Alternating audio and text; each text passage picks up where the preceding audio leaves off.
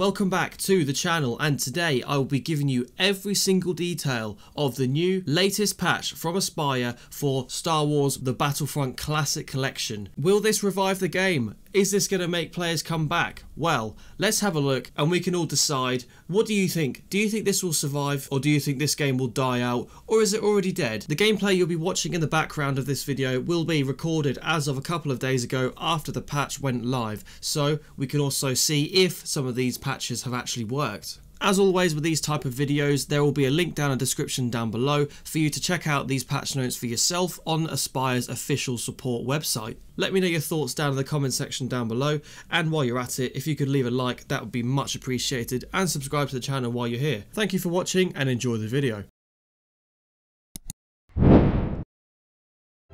So here we have it, another day, another update for Aspyr's masterclass of the new release of Star Wars The Battlefront Collection. There isn't much more to say about this game anymore, is there? It's been kind of a shambles since day one, but they've brought a new update out. I'm a couple of days late, but I'll still get into them and I'll go through the patch notes for you, just so you can have a look and see for yourself if this game is still worth playing to this day. I've had a few comments on previous videos saying that people haven't actually bought this game, they just want to watch videos on it. That is the purpose of me making this video today, just to showcase people who don't have the game if it's actually worth playing or not. So let's look into the live player counts on Steam. So this is Steam only. So as of recording this video, it is 1 PM exactly on the 28th of April, so we're on a Sunday afternoon, so kind of prime time gaming. There are 48 players. What the hell? This game's a month old. And there are 48 players playing this.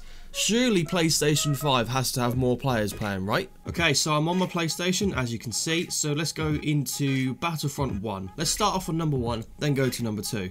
Right, so multiplayer. I'll just go join, so you can look at all of the servers. What? There's one player!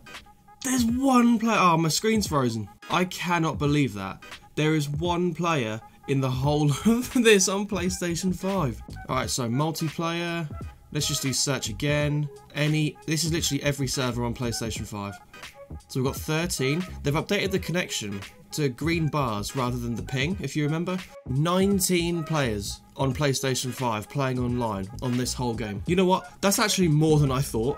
That is outrageous. So what have Aspyr done to try and fix these issues and entice players back in? Well, let's have a look at the patch notes right now. So on all platforms, they have fixed an issue where there is no audio or visual feedback when clicking refresh in the server list. That actually has happened to me before, so that's good. They've fixed an issue where the enemy AI fires less frequently and less accurately. That is a massive issue because you seem to get beamed when you play offline, I swear. They fixed an issue where gameplay would fail to start and the countdown finish in a 64-player game. That has really annoyed me in the past. Fixed an issue with the lightsabers being too bright and having their colours washed out when in brighter areas. Fixed an issue with intensity of the flickering lights on Utapau being too high. Fixed various issues around the camera shaking upon falling off the map or death. That was actually really bad because that could cause epileptic fits, surely. So moving into Steam only, they've fixed the issue that caused Xbox button prompts to appear when playing with a PlayStation controller. Fixed an occasional crash that would occur on the faction selection screen in split screen Galactic Conquest versus mode. Fixed an issue where the skip option would be not selected with the left mouse button during the Galactic Conquest. Fixed an issue where villains would occasionally not be able to spawn in on Hero Assault servers. So we're now going to get into the PlayStation ones, and for me personally, I've experienced all of these in the past, so I'm more than happy to see these have come up. But let's get into them right now. So they have fixed an issue that occurred when refreshing the server list. That did happen quite a lot.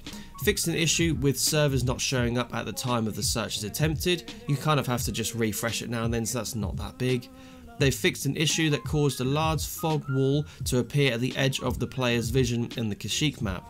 Not actually had that before. Fixed an issue where the draw distance being lower on both Kashyyyk maps. And they've also fixed issues with players occasionally not being able to join servers. That was this huge issue, as well as the actual issues on the servers themselves. So it's just a mess, isn't it? It's an absolute mess.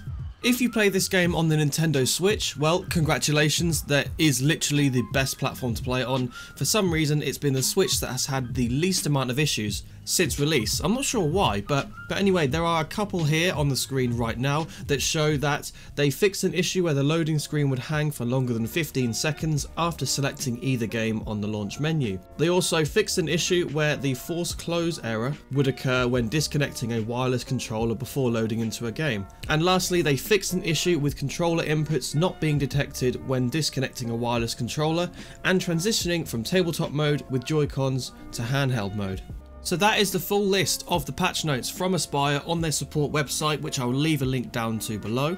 But all I would just say about this is I'm all for new patches to fix the game, but the online network just still seems terrible. So hit registration when you're trying to shoot people online just feels like you have to shoot someone 10 times just to get 2 hits off. But then by that point you've been killed by somebody else on the side because they got lucky enough to hit you with their first shot.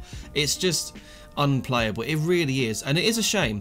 I've said this in a couple of videos before that it's a real shame that this game just hasn't popped off like it should have done. I am very gutted because I loved playing this game as a kid. One of my favourite ever games is the Battlefront 2, the original one, because I just played it for hours and hours and hours with my brother in the bedroom on split screen on the PlayStation 2. The nostalgia just hits hard, but I'm just gutted. It is so annoying that this game didn't pop off like it would, but luckily for me, recently I found a love for the new Star Wars Battlefront 2 from EA and DICE, and I've been loving that game. I've made some shorts about it. I'm going to be making some more videos on modding it, because you don't need a really expensive high-end PC to run this game at all, and it does look graphically amazing, even on medium settings. That's what I play it on.